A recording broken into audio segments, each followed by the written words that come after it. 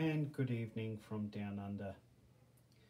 My name is Ozzy Stern, and today is a new project that I'm starting on. So as you can see from the screen, I've got some Star Wars Legions models that I shall be working on painting.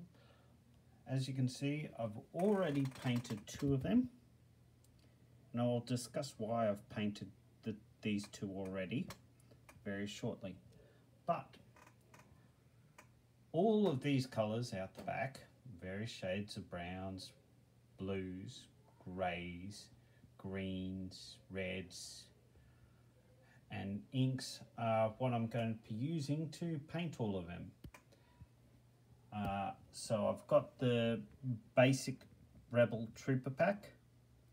I've also got the Rebel Specialists, as well as Mr. Han Solo, and also I've got Luke Skywalker out the back, some AT-ATs as well to paint up. But either way, I will be starting on these. I will be showing a step-by-step guide as to how I'm painting them. But in the meantime, let's get back to this.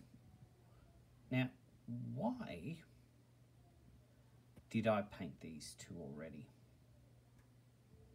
Well, it's primarily because when you start a new project like I've just done, you have to decide what you're going to paint, how you're going to paint, what colours do you need, what paintbrushes do you need different types of rubble material or flux material to put on your bases once finished. Now, a lot of people will think, okay, I want to be pretty much known. I know what I want to paint it as. I want to paint it as the original Star Wars miniatures. That may be all good, and certainly I encourage that if you want to paint them just like what we've seen in the movies, go right ahead. On the other side of the question, if you want to paint your rebels blues, greens, purples, whatever, that's totally up to you. Myself, I've always thought of, when I do painting, I want to set a scene. I want to show something different. Now, with the recent Kenobi series come out, we saw a lot of street scenes of Tatooine, and we saw an urban rural area with lots of browns, lots of somber colours, and generally not uniform. Hopefully, by the time that I get around to the end of this, we have the new series of Star Wars Andor out, which should also have a lot in the way of these somber browns, not uniform colorations in the way that Star Wars generally has been. Classic example, the award ceremony in Episode 4, A New Hope, at the end.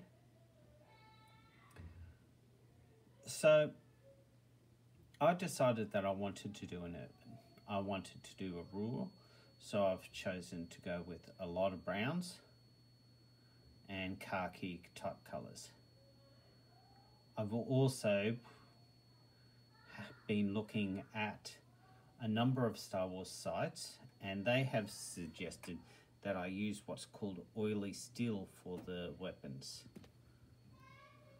But I found that I can get a similar metal effect by using a Games Workshop product called Warp Lock Bronze, but only very small amount of the actual bronze itself, instead using more of the covering color that which is almost like a black ink with a little bit of pigmentation of the bronze in it.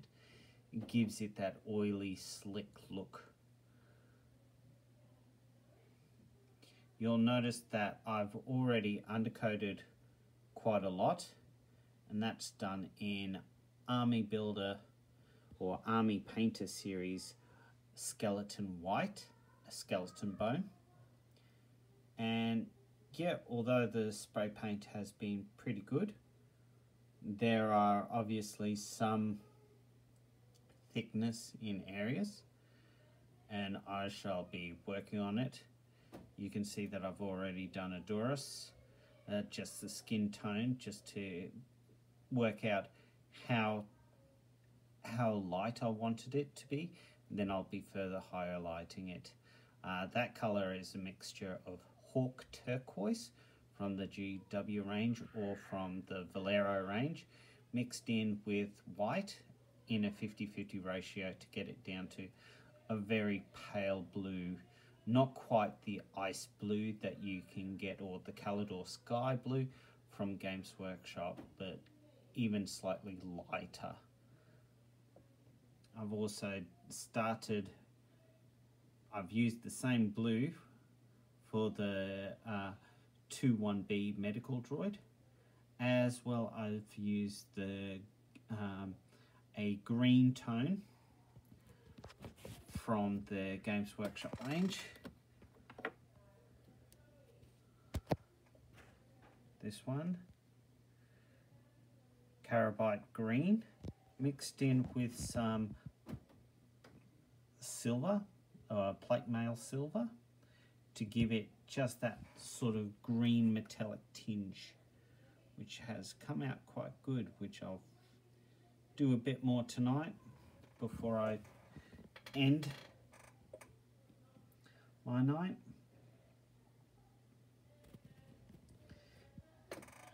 But that's it for my project for now. Hopefully I'll have some more videos coming up in the following weeks of the various stages of painting, and I'll hopefully show you the result.